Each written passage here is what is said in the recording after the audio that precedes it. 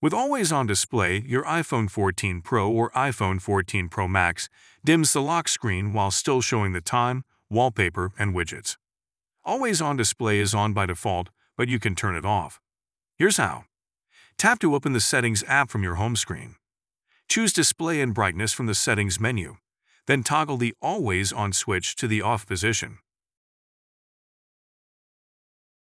Now when you lock your device, the screen will turn off completely. Please see the text version of this tutorial for more details, and remember to follow or subscribe to iClarified for more Apple news, videos, and tutorials.